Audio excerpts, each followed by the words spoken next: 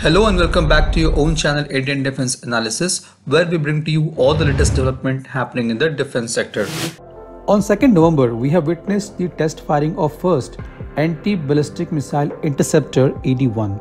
As per DRDO chief, the maiden test of AD-1 has helped to intercept any missile of 500 km class. The interceptor AD-1 is being developed as Phase-II of India's ballistic missile defense system. In Phase 1, the capability has been developed to destroy incoming missiles of 2000 km class.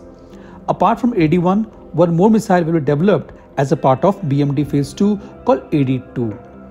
While AD-1 has been developed to intercept ballistic missiles in endo-atmospheric and lower exo-atmospheric region, the AD-2 will be capable of intercepting missiles at high exo-atmospheric region. The entire system of BMD Phase-II will be ready by 2025. We have already reported about the deployment of BMD, which has started at various places in western, central and northern part of India. These deployments are being done keeping in mind the ballistic missile threat from Pakistan and mainland China. However, there are no news of deployment of BMD in southern part of India. Any ballistic missile originating either from Pakistan or China en route to South India will be destroyed by BMD system deployed across the western, central and northern India.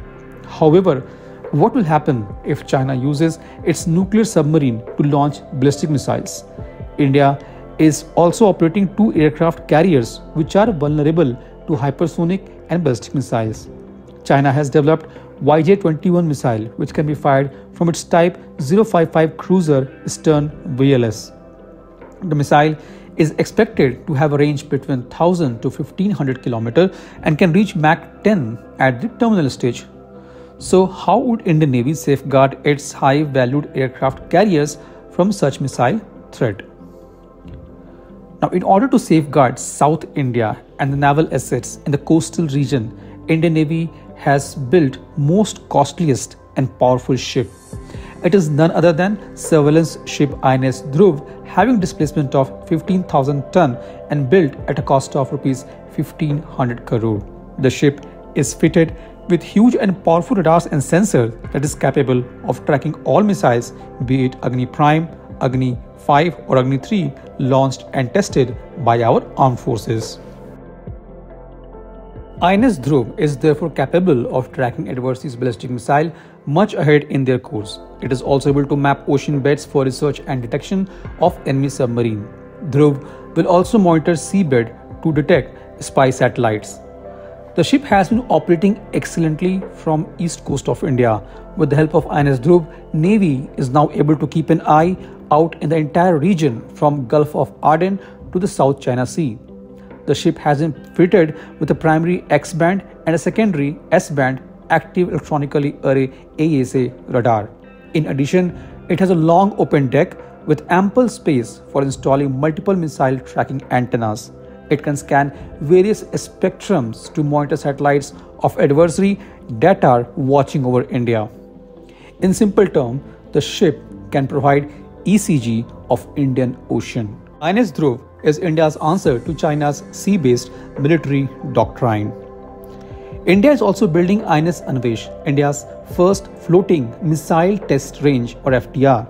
The sea trials of this ship has commenced in September 2021.